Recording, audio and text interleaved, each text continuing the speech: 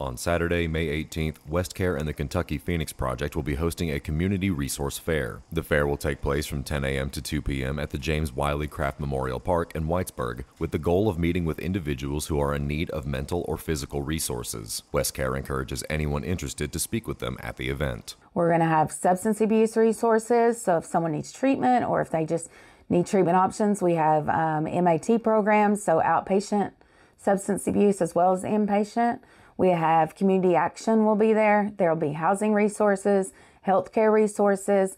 We're having some refreshments, maybe some testimonies from people, maybe some singing. You know, it's just going to be a good time for families to come out and just really get a wealth of knowledge and get probably some free stuff. Everybody's probably going to be, you know, giving away different treats and things like that. So really, there's just going to be a ton of resources, and we've just really worked really hard to make sure that we have tons of community partners. So just reach out to the community and give them the information and the resources that they need to have a better life, you know.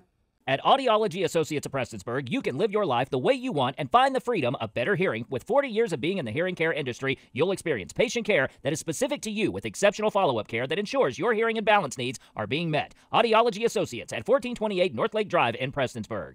Many community partners that have assisted in organizing the resource fair will also be in attendance. This includes ARH, Goodwill, and Mountain Comprehensive Care Center.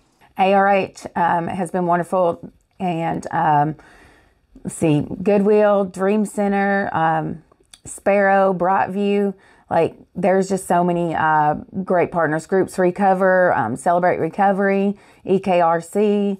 There's just been a great response from people that really just want to.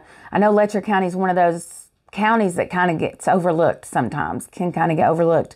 And so we just wanted to make sure that we had this huge day over there where anyone can come and get the resources that they need. Reporting for Mountaintop News, I'm Nick Collum.